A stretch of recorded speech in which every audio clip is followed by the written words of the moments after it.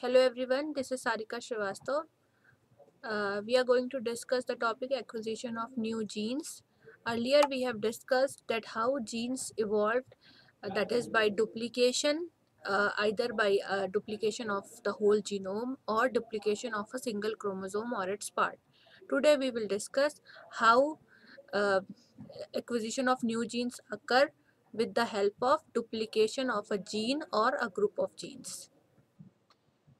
Duplication of individual genes and group of genes have occurred frequently in the past. As we can see here in this diagram, it is a diagram of gene duplications during the evolution of the human globin gene families.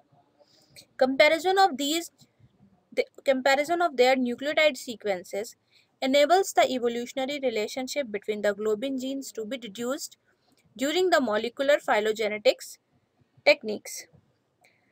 The initial split was between an ancestral gene that gave rise in one image to the modern gene for the muscle oxygen binding protein myoglobin and in the other lineage to the globin genes. This duplication is estimated to have occurred approximately 800 million years ago. The proto-alpha and proto-beta lineages split by a duplication that occurred 500 million years ago, and the duplication within the alpha and beta families took place during the last 200 million years ago. Note that each set of genes is now a different chromosome. The myoglobin gene is on chromosome number 22, whereas the alpha globin genes are on chromosome number 16 and the beta globin genes are on chromosome number 11.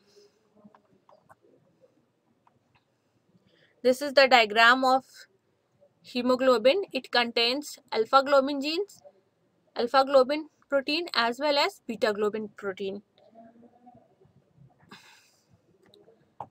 This is a diagram showing different human globin genes. So firstly, as we can see here, an ancestral globin gene was there. This gene was duplicated and two of its identical types were formed.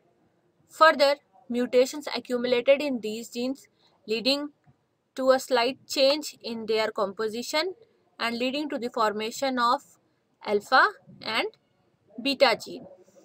Later, this alpha gene and beta genes were transposed to different chromosomes. So, on different chromosomes, again further mutations accumulated, further duplications also occurred, and with the help of this, in alpha side, zeta and alpha, two types of genes were there, which later formed zeta, zeta, epsilon alpha 2, epsilon alpha 1, alpha 2, alpha 1, and alpha theta genes. And all these comprise of alpha globin gene family on chromosome number 16. Whereas if we look towards beta gene, this beta gene further mutated to epsilon and gamma gene. This gamma gene further mutated to G gamma and A gamma, and this beta gene itself mutated to psi beta, delta and beta. So all these comprise of beta globin genes on chromosome number 11.